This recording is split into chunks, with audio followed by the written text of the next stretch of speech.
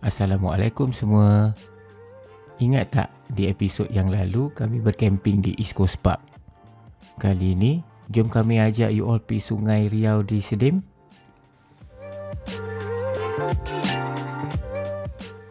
Tapi sebelum tu, you all subscribe lah, like dan komen channel kami. Depa buat dah. Okey, sebelum pergi camping, mari kita pack dulu barang-barang camping. Supaya tak lupa, kami selalunya layout barang-barang yang akan kami bawa. Macam ni lah.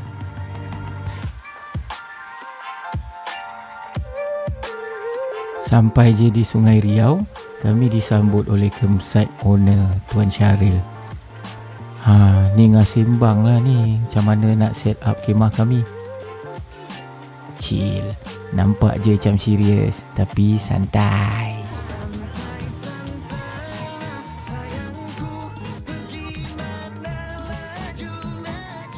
Masa untuk pacak kemah.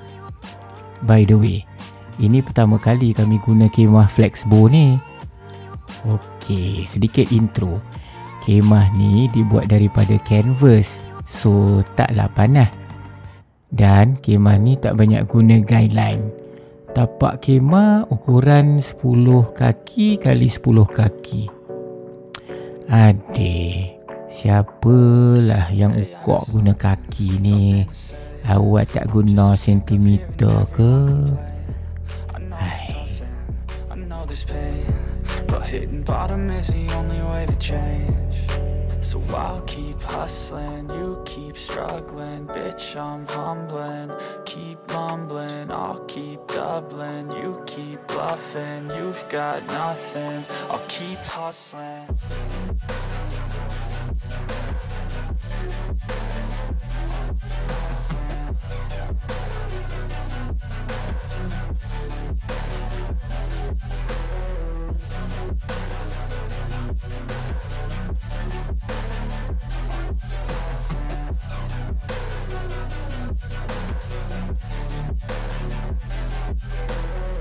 I've seen a lot of people who don't know what work is. I've seen a lot of people who don't know what thirst is. I've had a taste of evil and tried to cure the sickness,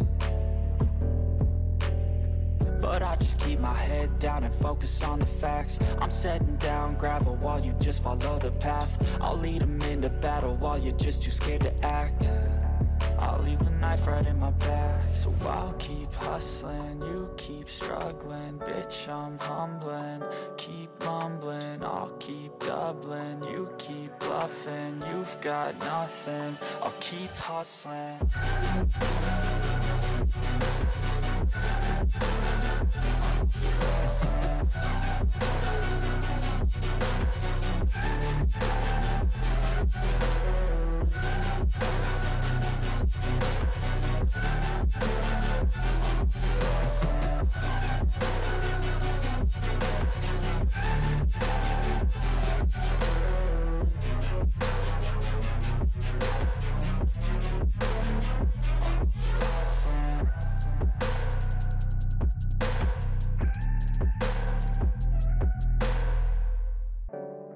Hey, I got something to say.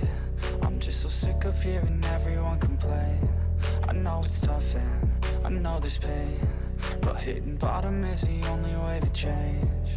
So I'll keep hustling, you keep struggling. Bitch, I'm humbling, keep mumbling. I'll keep doubling, you keep bluffing. You've got nothing, I'll keep hustling.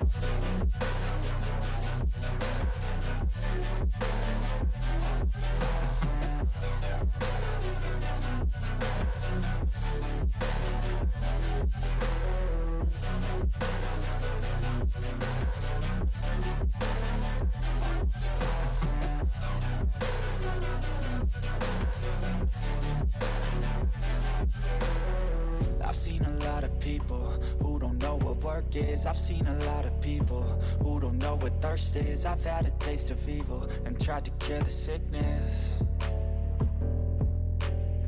but I I just keep my head down and focus on the facts. I'm setting down gravel while you just follow the path. I'll lead them into battle while you're just too scared to act. I'll leave the knife right in my back. So I'll keep hustling, you keep struggling. Bitch, I'm humbling, keep mumbling. I'll keep doubling, you keep bluffing. You've got nothing, I'll keep hustling.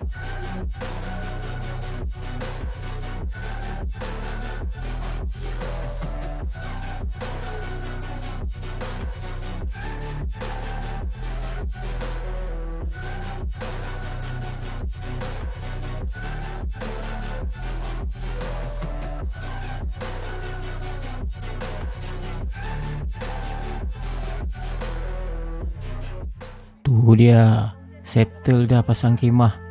Lah ni ada kampus-kampus yang datang mai sembang. Macam tu lah, community campus ni semua peramah. By the way, kalau you all terserempak kami di campsite mana-mana, mailah datang sembang. Jangan takut, Salina saat ada untuk intro barang-barang camping ni. Hehe.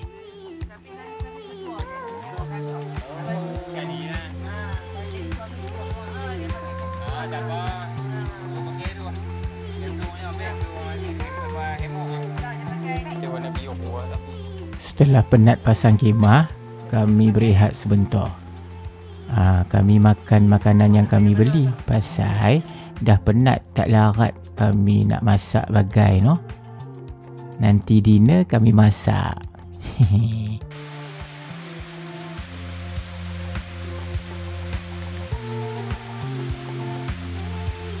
Ni pemandangan waktu hujan. Sangat menenangkan. Selalunya Lani kampus start jerang ayak buat kopi. Dukun tak minum kopi, dukun minum teh tarik.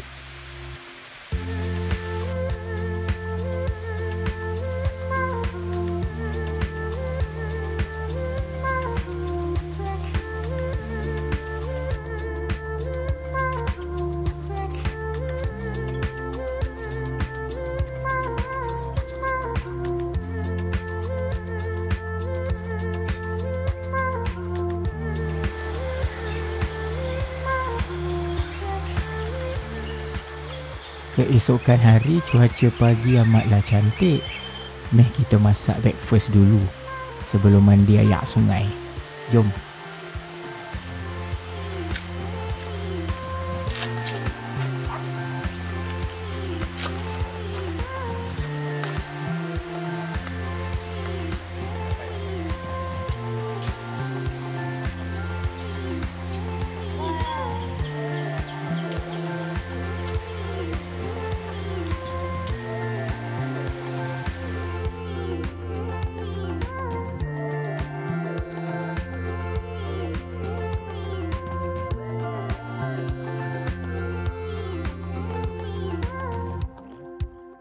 Lepas berkena breakfast, kami pun pergi mandi sungai. Ayak sungai kat sini taklah deras sangat, sesuai untuk berbudak. Tapi walau macam mana pun kenalah pantau sesama sendiri. Bukan apa, ini untuk keselamatan ya.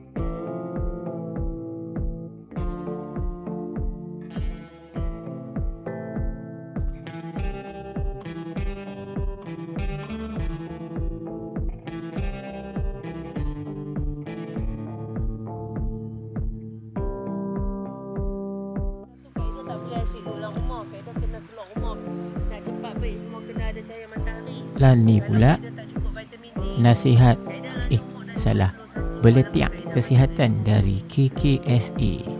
Nak tahu apa KKSA? Kementerian Kesihatan Salina Saad.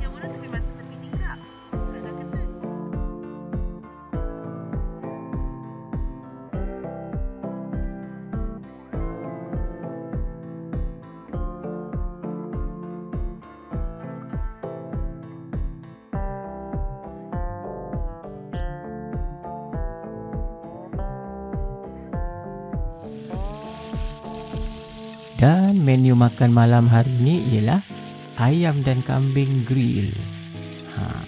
You all ingat camping makan Maggi je ke? Sambil grill, duduk tepi sungai dengar bunyi ayak, memang best. Jemput makan.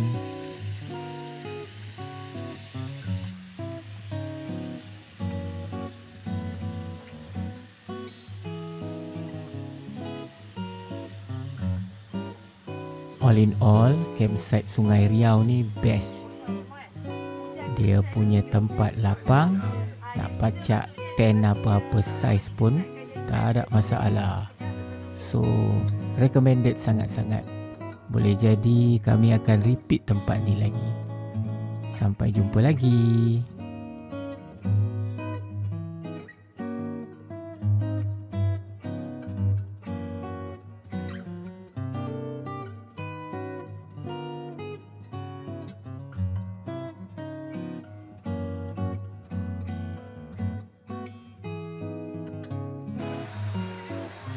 Ni kami belanja sikit teaser campsite lain yang kami jumpa.